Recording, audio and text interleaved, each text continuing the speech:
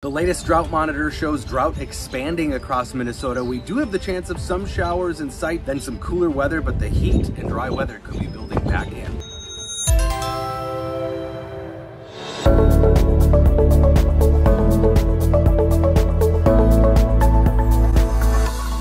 So the latest drought monitor shows drought expanding across Minnesota, now 12% of the state, and it includes the northern half of the metro, a pocket of west central Minnesota around Morris, and then Duluth and the North Shore.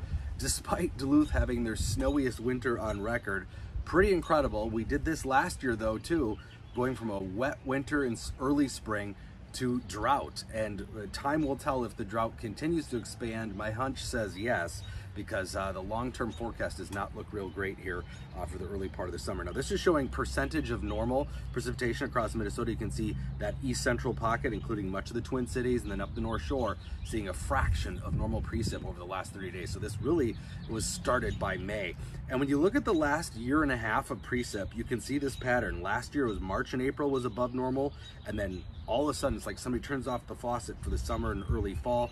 This year, even more extreme precip, of course, over the winter and early spring, and now that is shutting off too. And related to that is the drought and hot weather in Canada creating more smoke and air pollution. Still really bad in the Northeast. New York will record their lowest air quality ever. Ours is improved, but it's only a matter of time before we see more smoke again with this continued pattern. Dew points are still muggy to the west too. 60s dew points. That muggy air is not that far away. Twin Cities, eastern Minnesota, much more comfortable. But because there is that moisture gradient to the west, we had some showers earlier this morning in western Minnesota, and that same area is what we'll be watching, because that will produce more showers as we head into late Friday and Saturday, as this next cool front dives south out of Canada. Could also bring a little more smoke from the other side of Canada. So the cool front is moving across the prairie provinces right now. Behind that, a north wind, and this front is going to be substantial. It's the secondary cold front that's really going to drop the temperatures. Sunday we're talking about, even in southern Minnesota, highs in the mid 70s. But first, we're hoping to squeeze a little moisture out of it. Looks like late tomorrow, mainly northern Minnesota, some showers and thunderstorms. And then as we head into Saturday, the front combined with daytime heating, central and southern Minnesota, we could see some showers and thunderstorms. These are going to be hit and miss though. This is not going to end the drought or abnormally dry weather by any means, but it is something, and really the only chance of rain for a while, because after that, we're headed back into hot, dry weather.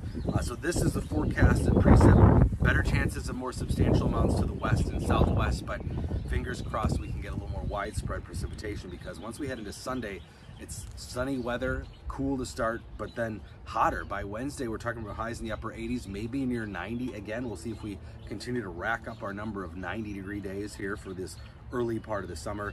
So enjoy the break from the humidity and the hotter temperatures, because it looks like it's coming back next week. Even late tomorrow into Saturday, it'll be noticeably muggier, at least temporarily, and then drop Sunday, Monday. But yeah, those temperatures are probably headed back up as we head into the middle of next week.